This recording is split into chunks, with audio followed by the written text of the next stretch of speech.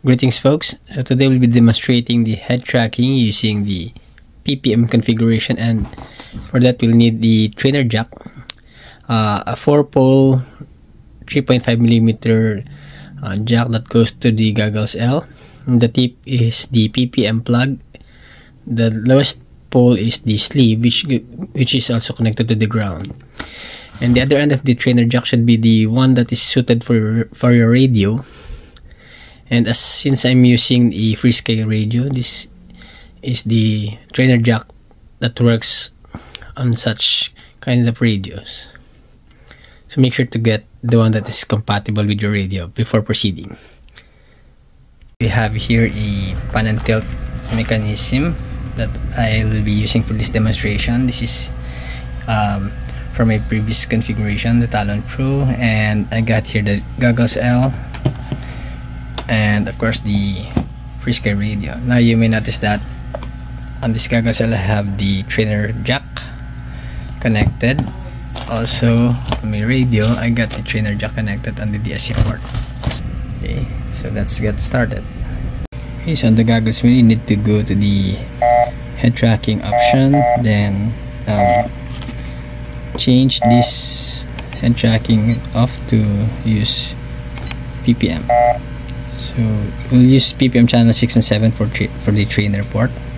So this will control the pan and tilt.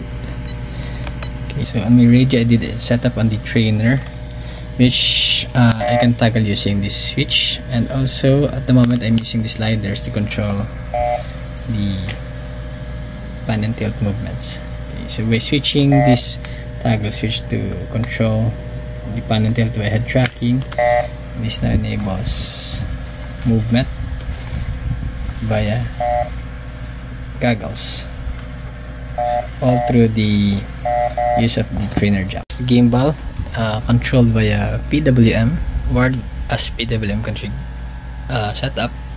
So you can see that if I adjust the sliders, the gimbal moves, and now we try to switch to PPM. Okay, so you can see the gimbal rotates as I move the Goggles L. Now, one thing that you can notice is that I don't need to completely turn the gimbal almost towards the back to be able to see. So I just need a few degrees of movement. This can be adjusted through the PPM menu. So currently it is on 180 degrees pan tracking range. Let's try to move it to 90. Let's see. Oh wait, this is still on 90 degrees. Excuse me. Right, so turning on the head tracker. Let's try to recenter it. Right, so this is at 90 degrees. Kasi the difference, I think 180 is the ideal. I guess that's it. Let me know your thoughts by leaving a comment below. Thank you for watching.